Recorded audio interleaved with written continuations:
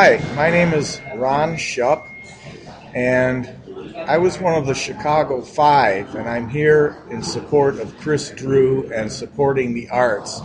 Chris Drew was arrested under a ridiculous law for audio taping a police officer during his own arrest. The arrest is a slap at artists everywhere. They have an absolute right under the Constitution to sell their art anywhere they please. Tell us about the Chicago Five. Okay, the Chicago Five were five people who were arrested during the 1996 Democratic National Convention because the police claimed that we started a riot. The problem was there was no riot.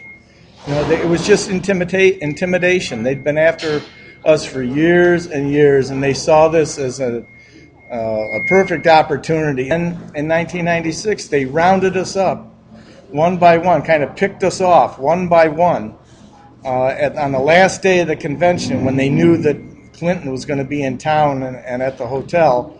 And they had been watching us the whole week. Mm-hmm.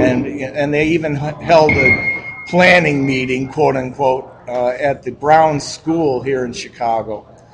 And they said that, for example, one of the Chicago Five is a animal rights activist, and they claimed that he was burning horses on their rear ends with cigarettes, which is totally ridiculous. And one of the things I do within the movement is garner press, and the worst thing you can do if you want to garner press is to swear. Sure. So, why would I do that? So what was the resolution of all the cases? They dragged us through the cactus legally for 7 months, and we were finally acquitted.